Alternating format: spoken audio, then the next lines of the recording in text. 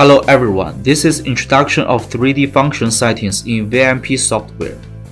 Firstly, run VMP software, select a device or device group in device list, and then go to output menu and enable 3D function. Source format. This is to set the format of the 3D video source, which includes side-by-side, top and bottom, or frame sequential according to the format of the accessed video source. Right eye offset. This is to set the start position of the right eye image.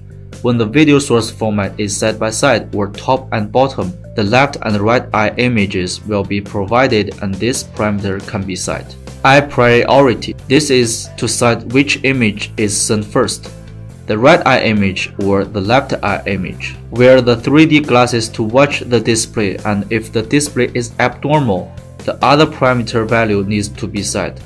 If the display is normal, then the setting is done. Cast emitter. Enable this function when a third-party 3D signal emitter is used. Emitter delay.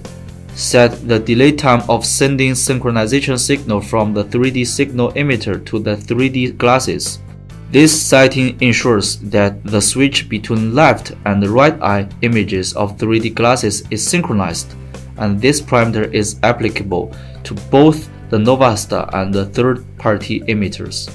Please note, 3D function is unavailable while frame rate multiplication and low latency are enabled.